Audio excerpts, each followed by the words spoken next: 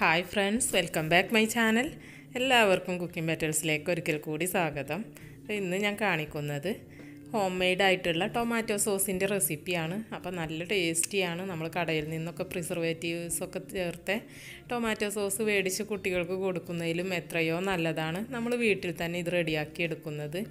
ഇപ്പോൾ തക്കാളിയൊക്കെ നല്ല ചീപ്പ് റേറ്റിൽ കിട്ടുന്നൊരു സമയമാണല്ലോ. അപ്പോൾ എല്ലാവരും ഒന്ന് ട്രൈ ചെയ്ത് നോക്കുക കേട്ടോ.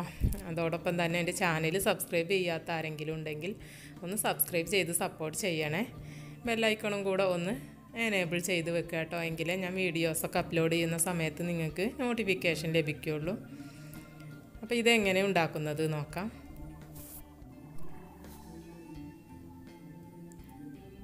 അപ്പോൾ ഈ ടൊമാറ്റോ സോസ് ഉണ്ടാക്കാൻ വേണ്ടിയിട്ട് ഞാൻ 1 കിലോ തക്കാളിയാണ് കേട്ടോ എടുത്തിട്ടുള്ളത്. അപ്പോൾ നല്ല പഴുത്ത നല്ല റെഡ് കളറുള്ള തക്കാളി കിട്ടുമെങ്കിൽ അത് തന്നെ എടുക്കാൻ ശ്രദ്ധിക്കുക. അപ്പോഴേ നമ്മുടെ ടൊമാറ്റോ സോസിന് നല്ലൊരു കളറൊക്കെ കിട്ടുള്ളൂ.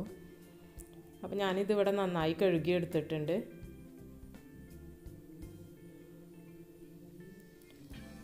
പിന്നെ ഇതിലേക്ക് കുറച്ച് സ്പൈസസ് എടുത്തിട്ടുണ്ട്. ഒരു പട്ട, 4 ഗ്രാമ്പു, പിന്നെ ഒരു 4-5 കുരുമുളക്, 2 ചെറിയ അല്ലി വെളുത്തുള്ളി, ഇതാണ് എടുത്തിട്ടുള്ളത് കേട്ടോ. പിന്നെ 1 ടീസ്പൂൺ കാശ്മീരി മുളക് പൊടി എടുത്തിട്ടുണ്ട്. ഉപ്പ് ആവശ്യത്തിനനുസരിച്ചിട്ട് എടുക്കുക.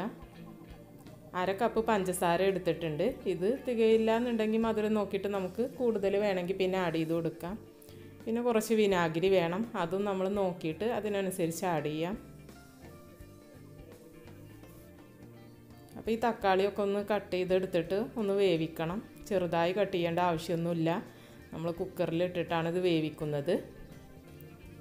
അപ്പോൾ ഒന്ന് 4ആയി കട്ട് ചെയ്ത് കൊടുത്താൽ മതി. അപ്പോൾ ഇതിൻ്റെ ഈ ഒരു പോർഷൻ ഉണ്ടല്ലോ, ഈ ഒരു റഫായിട്ടുള്ള ഈ ഒരു പോർഷന് കട്ട് ചെയ്ത് മാറ്റണം കേട്ടോ. ഇതൊന്ന് കട്ട് ചെയ്ത് കളയുക. എന്നിട്ട് ഇതുപോലെ റഫായിട്ട് മുറിച്ച് കൊടുത്താൽ മതി.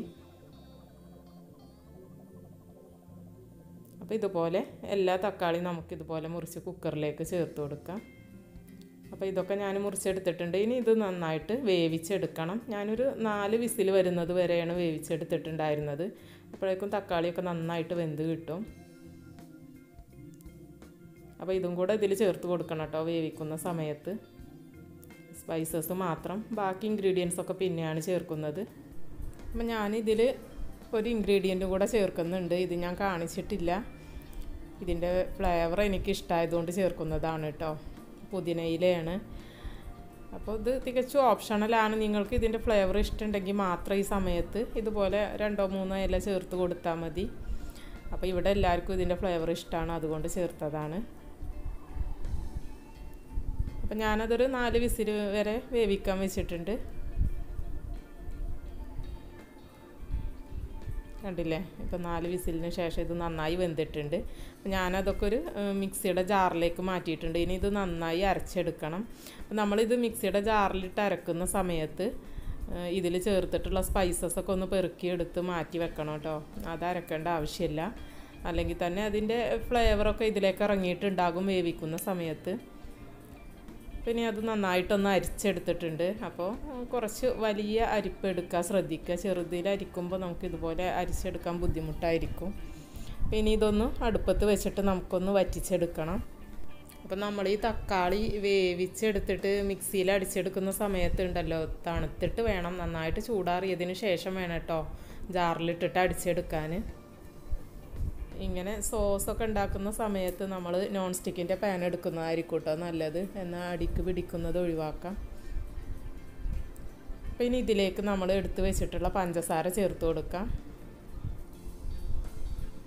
പഞ്ചസാരയൊക്കെ നമുക്ക് ഇത് മധുരമൊക്കെ നോക്കിയിട്ട് കുറവാണെന്നുണ്ടെങ്കിൽ വീണ്ടും കുറച്ചും കൂടെ ഒക്കെ ആഡ് ചെയ്ത് കൊടുക്കാം കേട്ടോ. അപ്പോൾ ഓരോരുത്തരുടെ മധുരത്തിനൊക്കെ അനുസരിച്ച് കൂട്ടുകയോ കുറക്കുകയോ ഒക്കെ ചെയ്യാം. അപ്പോൾ 1 ടീസ്പൂൺ കാശ്മീരി മുളക് പൊടി ചേർത്ത് കൊടുത്തിട്ടുണ്ട്. അപ്പോൾ കണ്ടില്ലേ, നമ്മുടെ സോസിൻ്റെ കളറ് നല്ലൊരു റെഡ് കളറായി വന്നിട്ടുണ്ട്. അപ്പോൾ കാശ്മീരി മുളക് പൊടി ഉണ്ടെങ്കിൽ അതന്നെ ചേർത്ത് കൊടുക്കുക. അപ്പോൾ ഇതുപോലെ നല്ലൊരു കളറ് കിട്ടും. അധികം എരിവൊന്നും ഉണ്ടാവില്ല. 1 ടീസ്പൂണേ ചേർത്ത് കൊടുത്തിട്ടുള്ളൂ. പിന്നെ ഇതിലേക്ക് ആവശ്യത്തിനുള്ള ഉപ്പ് ചേർത്ത് കൊടുക്കുക. ആദ്യം കുറച്ച് ചേർത്ത് കൊടുക്കുക. പിന്നെ നോക്കിയിട്ട് ഉപ്പ് കുറവാണെന്നുണ്ടെങ്കിൽ നമുക്ക് കുറച്ചും കൂടെ ചേർത്ത് കൊടുക്കാം. ഇത് നന്നായിട്ട് തിളച്ച് വന്നിട്ടുണ്ട്. ഇതൊരു 15 മിനിറ്റോളമൊക്കെ വെക്കേണ്ടി വരും, എന്നാലേ ഇതൊന്ന് വറ്റി കിട്ടുള്ളൂ. അത്യാവശ്യം നന്നായിട്ട് കുറുകി വരണം, അതുവരെ നമുക്കിത് വേവിച്ചെടുക്കണം. ഹൈ ഫ്ലെയിമിൽ ഇട്ടിട്ട് തന്നെയാണ് കേട്ടോ ഞാൻ വെച്ചിട്ടുള്ളത്. അപ്പോൾ ഞാൻ ബാക്കി ഉപ്പും കൂടെ ഇതിലേക്ക് ചേർത്ത് കൊടുത്തു അതിനിടയിൽ. ഇനി ചേർത്ത് കൊടുക്കുന്നത് വിനാഗിരിയാണ്. അപ്പോൾ ഇതിന് 1 ടീസ്പൂണാണ് ഞാൻ ചേർത്ത് കൊടുത്തത്. ഇത് അത്യാവശ്യം വലിയൊരു ടീസ്പൂൺ തന്നെയാണ്. അപ്പോൾ ഇതൊന്ന് വറ്റി തുടങ്ങുന്ന സമയത്ത് നോക്കിയിട്ട് ഇതിൽ മധുരമോ ഉപ്പോ വിനാഗിരി എന്തെങ്കിലും കുറവുണ്ടെങ്കിൽ പിന്നെ നമ്മൾ ചേർത്ത് കൊടുക്കണം. അപ്പോൾ ഞാൻ നോക്കിയ സമയത്ത് കുറച്ച് പുളി കുറവുണ്ടായിരുന്നു. അപ്പോൾ കുറച്ചും കൂടെ വിനാഗിരി, ഒരു 2 ടേബിൾ സ്പൂണോളം വിനാഗിരി വീണ്ടും ഞാൻ ചേർത്ത് കൊടുത്തിട്ടുണ്ട്. അപ്പോഴാണ് കേട്ടോ ഇതിൻ്റെ എല്ലാ അളവും എല്ലാതും നന്നായിട്ടുണ്ടെങ്കിലുള്ളൂ, മധുരവും പുളിയും ഉപ്പും ഒക്കെ കറക്റ്റായിട്ടുണ്ടെങ്കിലേ നമ്മൾ കടയിൽ നിന്ന് വാങ്ങിക്കുന്ന ഒരു ടേസ്റ്റ് കിട്ടുള്ളൂ. അപ്പോൾ നമ്മൾ ടേസ്റ്റ് ചെയ്ത് നോക്കിയിട്ട് നമ്മുടെ ടേസ്റ്റിനനുസരിച്ച് കൂട്ടി കൊടുക്കുക കേട്ടോ. അപ്പോൾ 3 ടേബിൾ സ്പൂൺ വിനാഗിരി ഞാൻ ഇതിൽ മൊത്തം ആഡ് ചെയ്ത് കൊടുത്തിട്ടുണ്ട്. അപ്പോഴാണ് ആ കറക്റ്റ് ഒരു ടേസ്റ്റ് വന്നത്. അപ്പോൾ ഇത് കറക്റ്റ് കുറുകി വന്നിട്ടുണ്ട്. അപ്പോൾ ഇനി ഫ്ലെയിമൊക്കെ ഓഫ് ചെയ്ത് കൊടുത്തിട്ടുണ്ട് കേട്ടോ. അപ്പോൾ ഇത്രയും കുറുകിയാൽ മതി. ഇനി ഇത് തണുക്കുന്ന സമയത്ത് ഒന്നുകൂടെ ടൈറ്റായി വരും.